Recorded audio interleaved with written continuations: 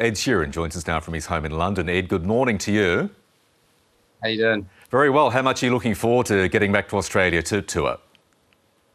Yeah, mate, I really am. I really am. I'm excited that gigs are back on, really, because I just didn't think that big gigs would get back to normal this quickly. So I'm excited in my own country and Europe and blah, blah, blah, but especially Australia and New Zealand, because it's just been so long since I've been out there to play. I mean, I got out there last March, but for a different reason. But yeah, I'm really excited to get back. I'm going to be putting out the final album in the 5 series of albums, because it's obviously called the Mathematics Tour and it's got the 5 symbols, and obviously there are only 4 albums out. But by the time the tour comes next year, the 5th one will have come. So it's basically, I was writing a set list. I'm doing warm-up shows this week, and I was writing a set list, and it's essentially not like the hits, because I think if you were to go on the hits, it would be like whatever's streamed the most or whatever sold the most. But sometimes there are songs, like I have a song called Give Me Love that charted at like number 25 in England and wasn't particularly like a chart hit or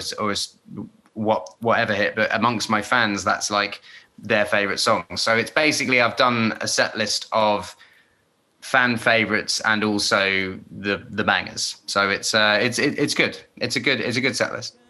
Now, speaking of memorials, a lot of Australians know you were good mates with Shane Warne. His private family funeral took place yesterday, and you'll be recording a special tribute for the public memorial service at the Melbourne Cricket Ground later this month.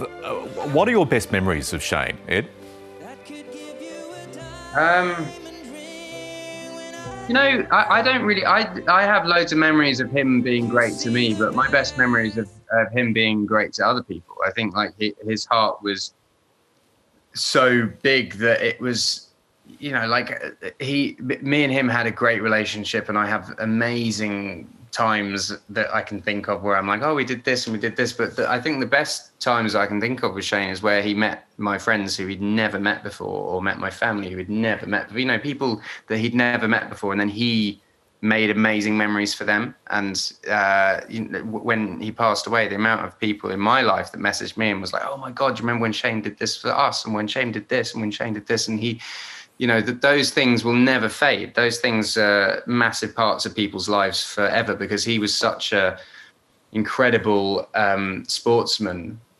People knew him for that, but then when they got to know him as a person, that was the thing that actually shone more than his talent and achievements, was him as a person. And I think those are the things that never die, are the memories that you make for people, rather than just who you are. I think, I don't really know. I've done so many Aussie interviews about this tour, and everyone always asks me about Shane, and I always feel quite uncomfortable talking about it, because I don't want to seem like I'm just coming on to talk about Shane. But I don't want people to not think that he is not an amazing bloke. And I don't know. Now, people watching would be absolutely sure where you're coming from, Ed. Beautiful words there about Shane Warne. Hey, looking forward to seeing you in Australia next year. Thank you so much for your time this morning.